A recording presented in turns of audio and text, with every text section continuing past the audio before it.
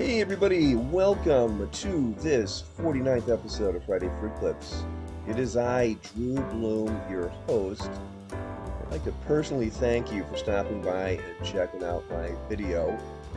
Friday Fruit Clips, of course, is my award-winning, critically acclaimed weekly YouTube series, which is seen all over the world. I think it's translated into like 40 different languages, something like that. I'll have my accountant check on that. Either way, we expose the false prophets, false teachers, those that would corrupt the Word of God and teach doctrines of devils. Our hope is that some of these followers would awaken and come back to the truth of Jesus Christ and back to sound doctrine.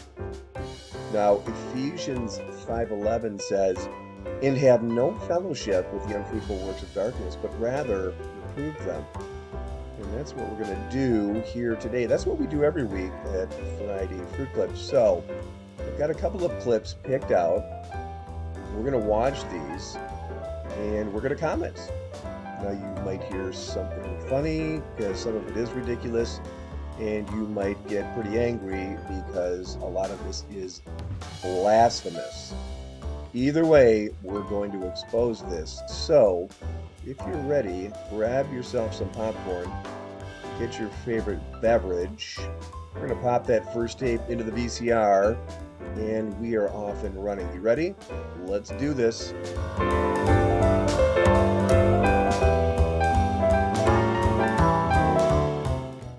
All right, so first up we've got Troy Black.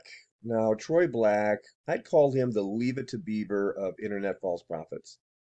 His shtick is to crinkle up his puppy dog eyebrows and, just kind of flash his boyish charm and sort of act like he's just a humble neighbor kid who has this talent for prophecy. But he doesn't. He is a confirmed false prophet many times over, and he has proven with no uncertainty that he does not fear the living God. He lies with spectacular frequency in the name of Jesus Christ, and he sleeps like a baby at night. And today we're looking at this video. Look at the title, What God Told Me About Kate Middleton, Prophetic Word. Now I want you to remember that. First of all, it's laughable just because, well, we watched Kate Middleton come out last week and announce to the world that she's battling cancer. And then just like that, Troy gets a word from God. Isn't that amazing? Oh, it has nothing to do with the timing, I'm sure. But always pay attention to how Troy words his titles. What he actually says verbatim, what God told me. All right, we're going to come back to that in just a second. So we're going to listen to the Beaver here, and we're going to see what incredible word he got from God Almighty. Roll that first clip. But what I heard the Lord say is he said this. He said, Kate Middleton. And he said, some people, and I hope I'm pronouncing her last name correctly. I didn't look that up, but. All right, so Troy just stated that he hopes that he pronounced Kate Middleton's last name correctly. That's an amazing statement. Let's take a look at that. All right, here's the last name. Well, I can certainly see where Troy had reason to be concerned. That's a whopper of a tough last name, super tough. He may have really dropped the ball and, well, he could have pronounced it Middleton. That's a possibility. That would have been embarrassing. Or if he wasn't careful, he may have pronounced it Middlewogam. I don't know. It's so hard. Anything is possible. Or what if he would have pronounced it Middle Twinkie? That could have happened. It would have been so embarrassing. Anyway, the struggle is real, and we feel for Troy. But we breathe a breath of relief that, Troy, you pronounced the last name correctly, so you may continue. But he said some people are saying to themselves, this is what they get. And I believe he's talking about the royals, right? And he said, they're saying this is what God put on their family. And then I heard the Lord say this. He said, but that's not the way I work. I didn't give her cancer, and I don't give that to people. That's not the way I work. So absolutely astonishing prophecy, astonishing word from the Lord concerning Kate Middleton that Troy had to make a video about. 139,000 views, Troy says, well, God says he doesn't give people cancer, which, by the way, that is a whole nother video, biblical plagues and stuff. But this was the word of the Lord according to Troy. Now, I want you to remember something. These types of words, right? These types of alleged prophecies, they're never, ever, ever put out before the headline news. It's always after. Always after. And of course, none of Troy's followers can even process that pattern. But what can we say? It continues. But I want you to listen to what Troy says next concerning his alleged prophetic word from God Almighty. Listen. Y'all, this is a prophetic message I heard from the Lord. Please pray about it. Please, if you disagree with this message, please go study the scriptures and see what the word of God has to say. What do you say? Pray about it? If you disagree, go study the scriptures and see what God has to say? About what? What did he even say? He really didn't say anything about Kate Middleton. And it's clear that he's clickbaiting here. He's clickbaiting his gullible viewers. But, folks, here's the thing. He knows that there is no one who can measure his alleged dopey fake prophecy. You can't measure that nonsense. Study the scriptures to determine if that word was true. I don't think I need to study the scriptures for that. Good old common sense will tell you that Beaver here is an absolute opportunist who clickbaits for views. He grabs headlines and makes video. And again, remember, it's always after the fact. Folks, this man, or I should say this boy, is evil. He so effortlessly lies in the name of the most powerful being in existence on an almost daily basis. Take a look at this verse. In the book of 2 Corinthians, chapter 11, look at verse 13. For such are false apostles, deceitful workers, transforming themselves into the apostles of Christ. And no marvel, for Satan himself is transformed into an angel of light.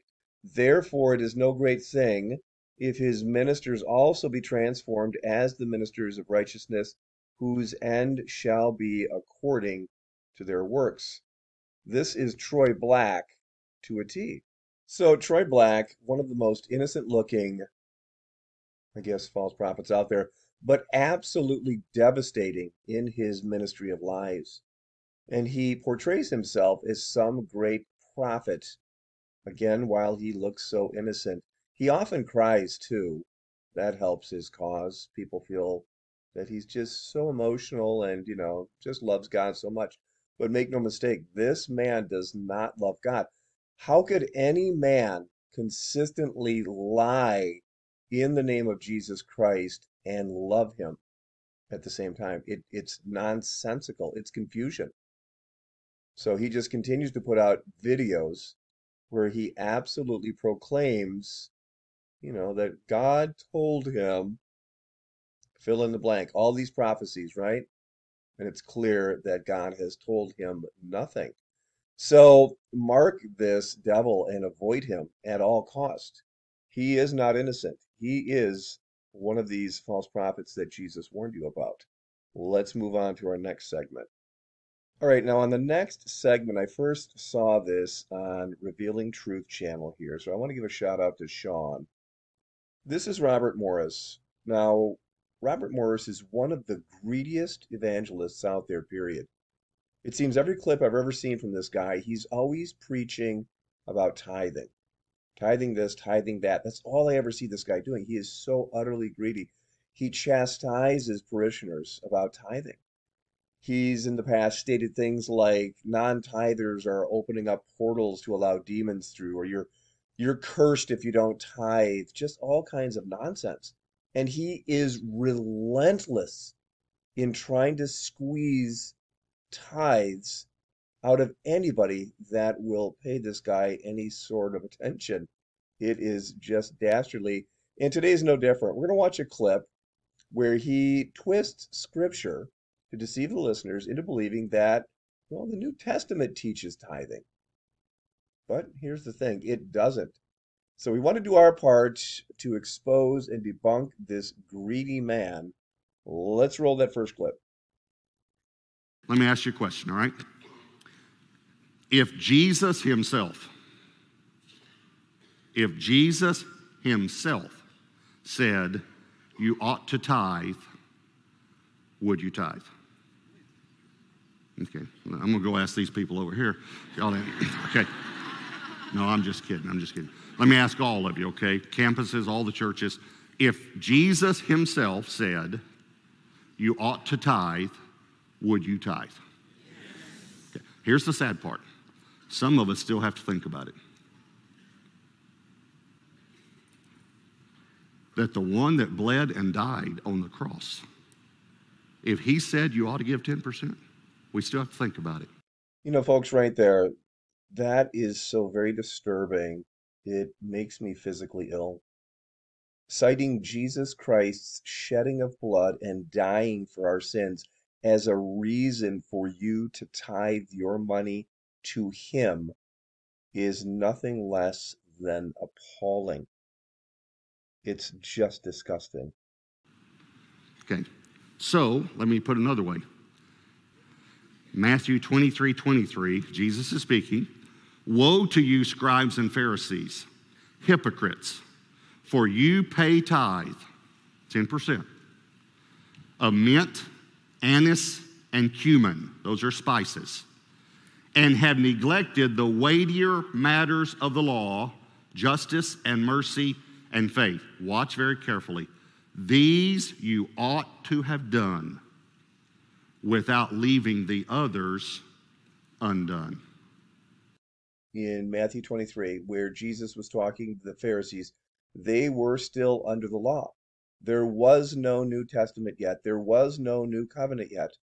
Furthermore, Jesus is chastising the Pharisees for being unjust, unmerciful, unfaithful.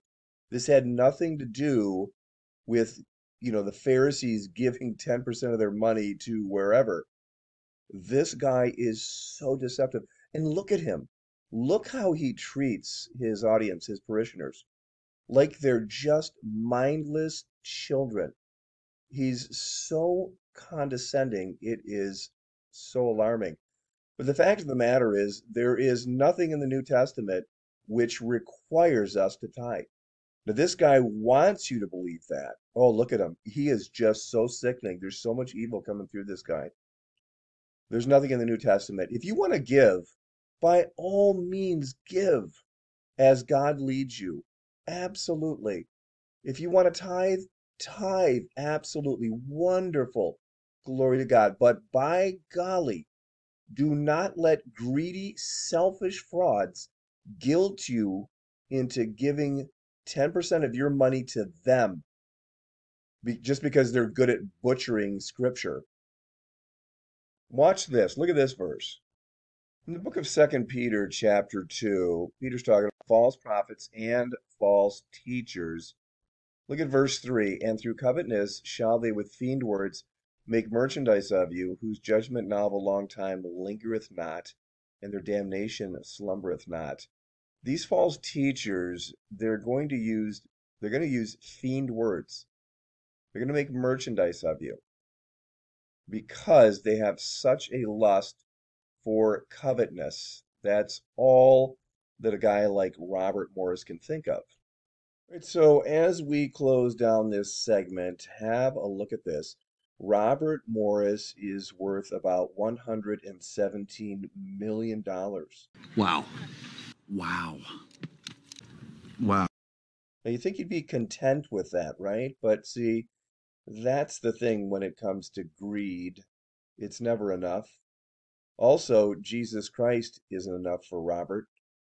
This man lives only to use the name of Jesus Christ to get richer and richer and richer.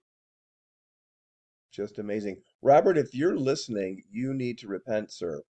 How about preaching on the death, burial, and resurrection of Jesus Christ? Why don't we just go ahead and give the tithing thing a rest, pal? You have more money than you'll ever be able to spend. So with that, let's move on to the next segment. Certainly mark and avoid this man. All right, so next up we've got, well, check it out. He's staring at you. Please don't look at me like that. That's right, it's Robin Bullock, aka Tombstone, aka the ketchup sandwich eating, effeminate hair scrunchie wearing false prophet from Warrior, Alabama. Today, I was gonna read a little bit from his resume. You know that all these false prophets, right? They brag about themselves. They read their resumes. They tell outrageous stories about their so-called experiences. And today's no different. Tombstone's going to tell us about, well, when God came and found him as a child. Roll that clip. But anyway, I was laying there one night and this light flashed around the room. Man, I'm looking around at that. I come wide awake. And my grandmother's over against that wall asleep. I'm over here asleep. I seen that light, and then I opened my eyes, and it just started going around the room. What was odd is that house all the windows were plasticed over, and we never opened them. Very rare one of them opened. And so there was nothing in the house to reflect. Nothing could come through windows. And I look over there at my grandmother, and this light come around the room. It looked to be about like that, just like you'd take a flashlight and turn it on, right it close to a wall. And it just came right over her head and just stopped. Well, I'm staring at this thing, and I'm looking at it. And man, you talking about afraid. Now, I was trembling. I was just a boy.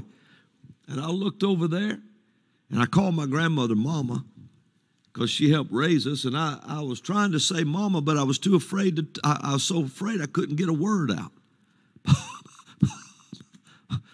She couldn't hear me, had her back to me, and I reached my leg out. That's how small the room was, and I kicked her bed. And she woke up, what? And I pointed at that light. And she just sat up. Now, my grandmother wasn't afraid of hell, man. I mean, listen now, you just don't know. And she sat up and looked at that light and rubbed it with her hand. So she just got up and went all around the house to be sure nothing was reflecting, and there wasn't anything. This was her words. Well, let's just go back to sleep. I thought, yeah, you do. I'm not. And I look over at that light, and all of a sudden this one circle broke into two little ones.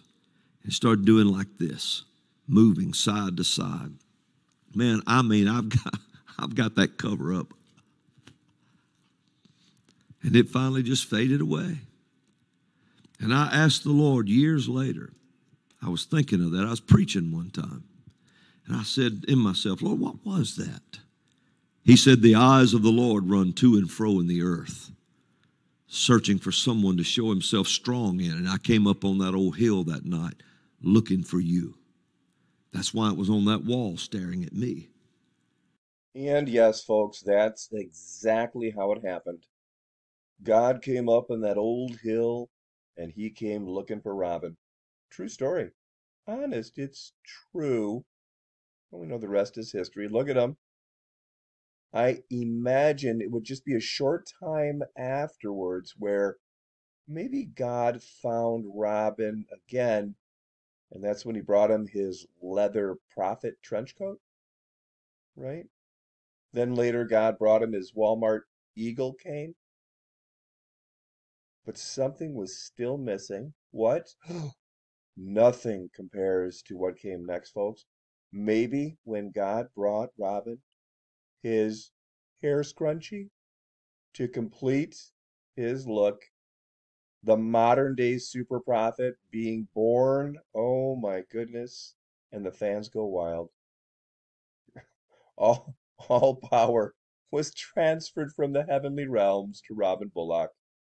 And of course, we're being silly. This is all nonsense. Robin is a confirmed false prophet, and quite frankly, he's a cult leader. He is a gypsy swindler. His whole family just swindlers. And so we are poking some fun at him at his expense. This man is not to be feared. Tombstone is actually ridiculous in his storytelling. And I'm sure, his fans loved his little fake story. But notice it's always them. It's always these prophets that are telling you the stories about themselves. So they're reading their resume to you, and it's just silly. But nevertheless, we might not have ever heard how God Almighty came up on that little old hill looking for Robin Bullock.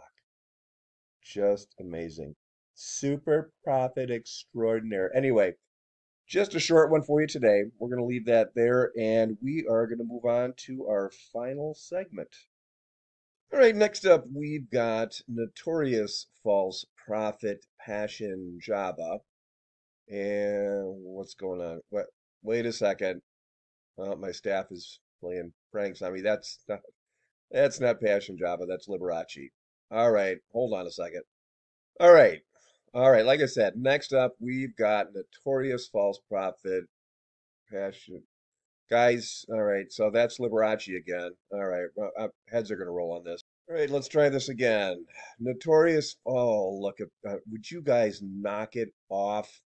This is ridiculous. We've got Liberace again. All right, get my staff in here. All right, I think we got the real Passion Java. Here we go. There he is, notorious and confirmed false prophet, all around mocker of God Almighty, Passion Java. Here he is, ladies and gentlemen.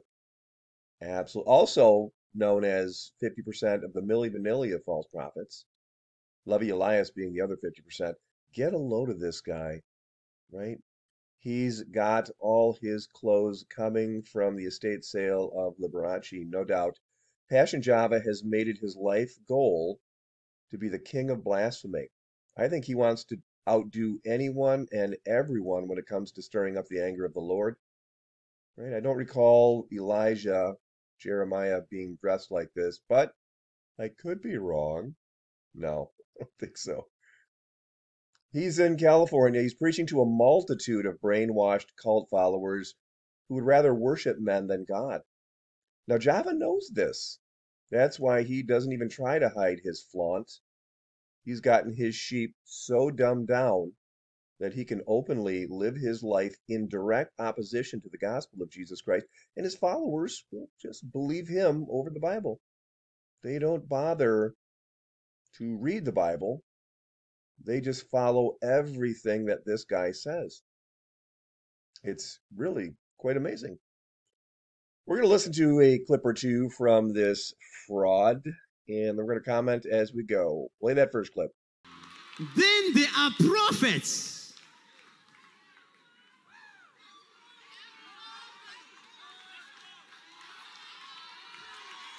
This time is not time for any other office, but I speak in my office. It's time for the prophetic.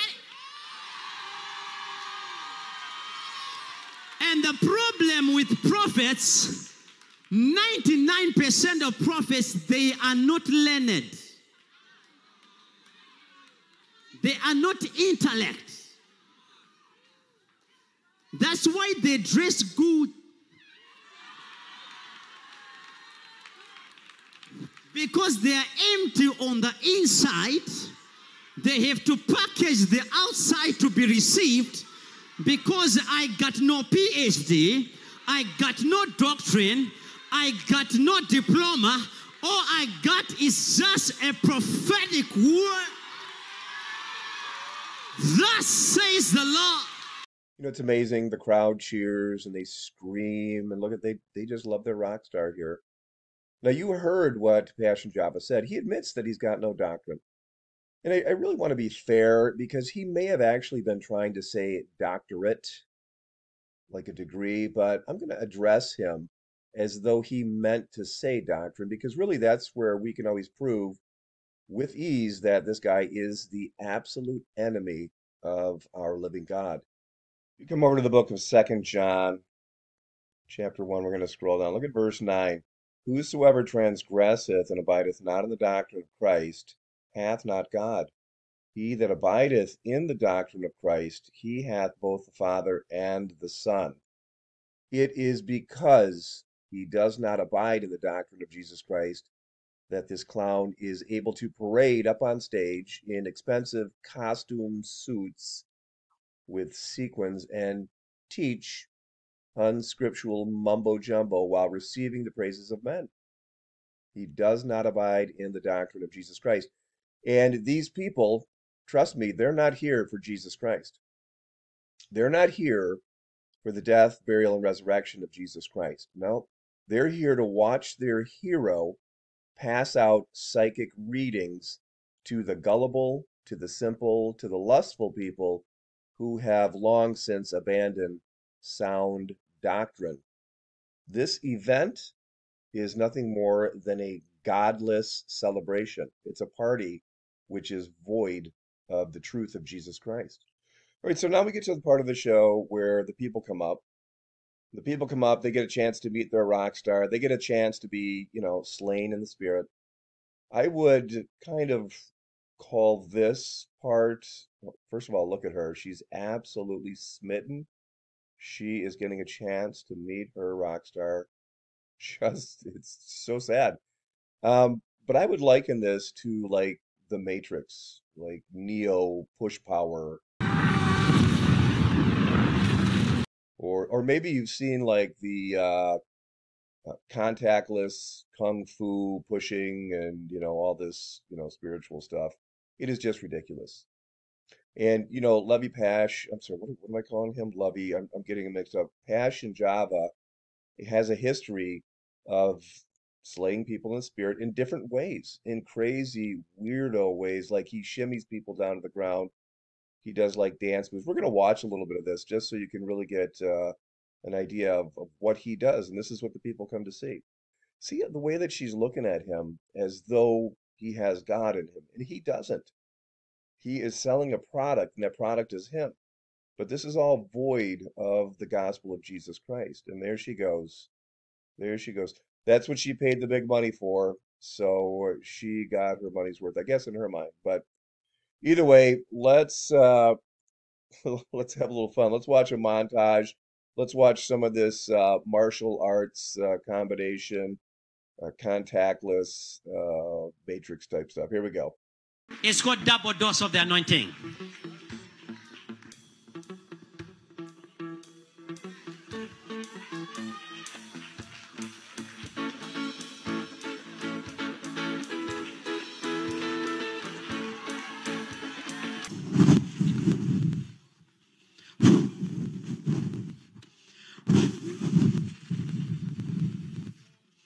I release the anointing, Lord. I give it the power in the mighty name of Jesus. Rika pa pa pa pa pa pa pa pa pa pa pa pa pa pa. Power of the Holy Ghost.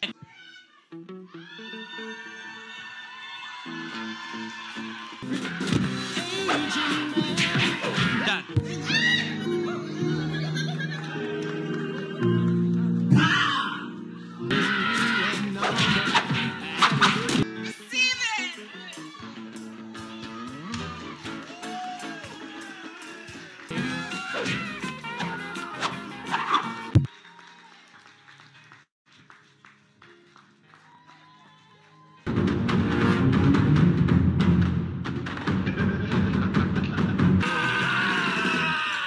Well, we definitely want to give a shout out and a thanks to Eddie Murphy there. Okay, so Passion Jabba. Mark and avoid this man. He is not of God. And while you're at it, mark and avoid Lovey Elias as well as Daniel Adams. These men are not of God. And boy, are they in for a world of fear when they stand before God and give an account for these ridiculous stage acts which they try to pass off as ministry. It's just unbiblical nonsense. So, all right, so with that, we conclude these segments. Well, folks, that is going to do it for this 49th episode of Friday Free Clips. I sure do thank you for stopping by. Please remember to pray for these false prophets. Pray for the followers. Pray mightily that God would open their eyes and bring them out of all this silliness, all this delusion, all this corruption. It is just so bad. I also want to invite you to support my work here, my channel is not monetized. So if you do want to help this ministry, please do so. Become a Patreon. That is a great way to help my ministry continue to expose the wolves and preach the gospel. Right down in the description, you can find everything there, and I sure do thank you. And okay, well, my staff is waiting at the door. They are ready to go home. They're telling me that the credits are queued and they are ready to roll. So let me hit the lights here. I'm going to set the alarm, and look at that. We've got another episode in the can. Wow, it goes by so fast. All right, well, anyway, until next week, folks, never forget to always make sure and stay fruity. Sound good? Sound good? Sounds really good to me, so stay fruity, folks. We'll see you next week. I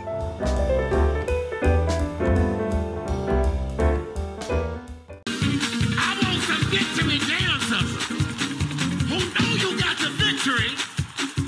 I want you to hit the floor like you ain't never hit it before. 1, 2, 3, yeah.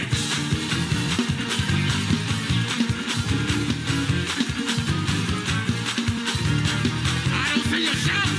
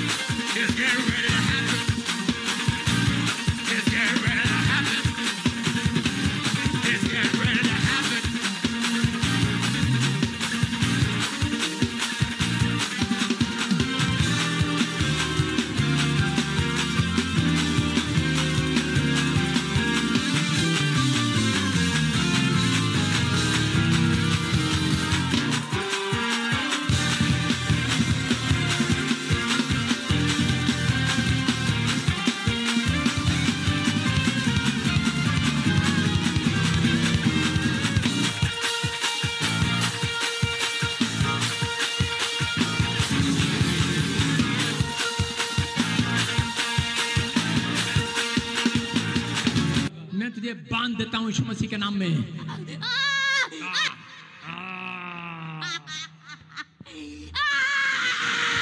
ये ले 2022 पूरा दिसंबर तक बांध दिया तुझे,